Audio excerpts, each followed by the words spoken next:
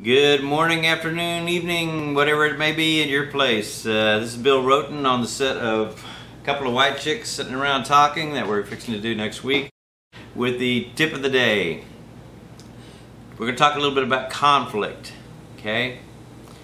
As an actor, if you'll grab your script, the conflict is written for you, okay? The conflict is always written in your script. Find it and play it, okay? A lot of times I have actors that will be playing some conflict and they're like at, let's just say like they're at this level here. And I'll just say, why is your conflict so low? And they say, well, I want someplace to go with it. Well, I agree with that. You want your conflict to go from here and to go up. But the problem is your conflict is here and you're going to here, as opposed to starting here and going to here. Okay? Makes a big difference. Okay, also especially because the more you can give the director initially, the less he has to work. And we're lazy. We want you to do our work for us. It helps us.